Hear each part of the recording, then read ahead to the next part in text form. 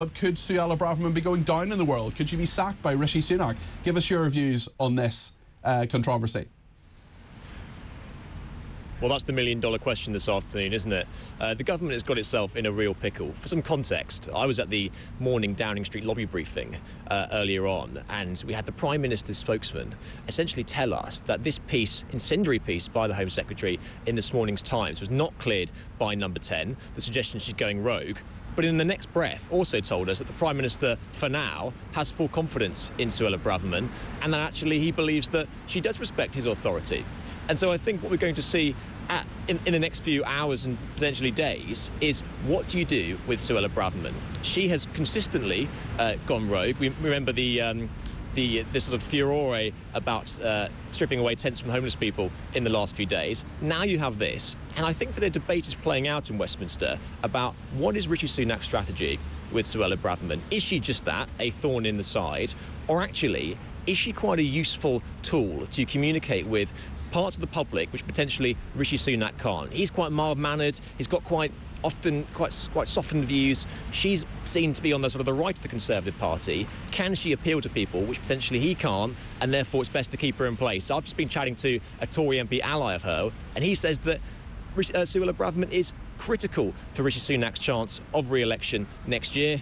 Whether Rishi Sunak believes the same thing, I think, will be seen in the coming hours and days. Jack, you and I were both at Conservative Party conference about a month ago, and the biggest figure there, I think, was Suella Braverman, and certainly the most popular figure there was Suella Braverman. Of course, Rishi Sunak's speech was full to the rafters, but there was a lot of talk about her, especially as a potential leadership contender, perhaps the next leader of the Conservative Party should Rishi Sunak resign after the election, were he to lose it. A lot of what-ifs in there.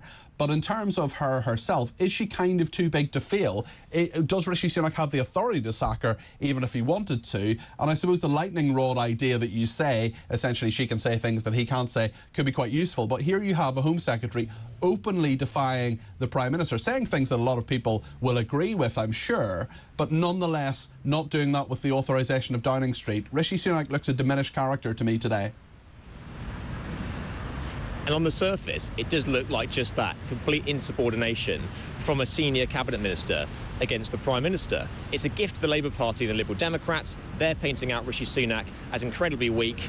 Labour have released a new advert today calling him spineless Sunak.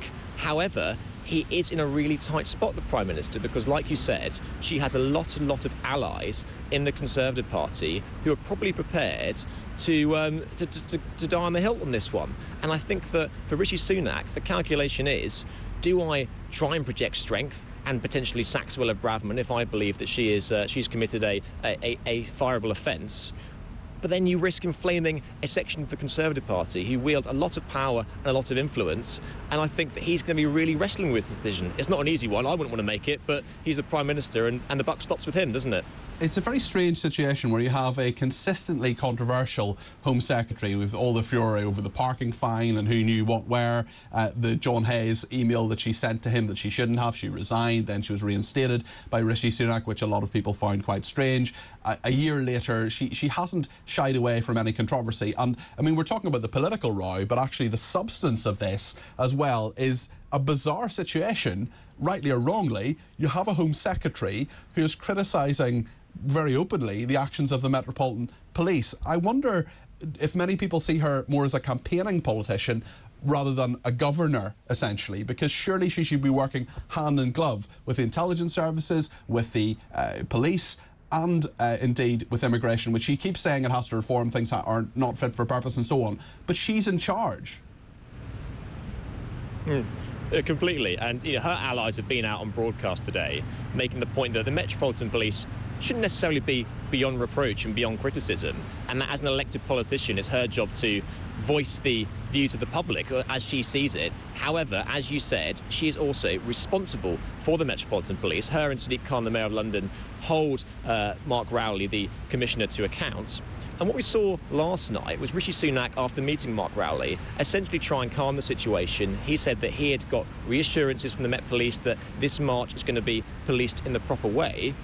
Then chucking a grenade into this situation. Suella Braverman this morning launching an extraordinary attack on the Metropolitan Police, comparing this march to the situation in Northern Ireland, which, as you would know, is incredibly politically sensitive. I thought it was a bit weird and showed a lack of understanding of the situation, Jack, to be honest, which is quite worrying, actually, for a Home Secretary who's basically in charge of MI5. About a quarter of their work is in Northern Ireland, so a lot of people in Northern Ireland are very upset about that. But sorry, I interrupted you. Finish your point. Completely. No, and you're completely right. And it seemed that at the start, because obviously, as you know, the unionist side we're often seeing as doing the marches, people were a bit baffled as to her comments by this. And I saw that a source has clarified to the BBC that she was referring to dissident Republicans. But even so, it's the language and nature and tone of which Suella Braverman is saying things that actually is putting a lot of noses out of joint, and potentially people see her as a liability in this government. Obviously a lot of supporters as well, and I think this is really sort of a battle for the soul of the Conservative Party playing out in real time. It's very interesting, and maybe she just says what she thinks, and that doesn't quite fit into the political world in which we all live.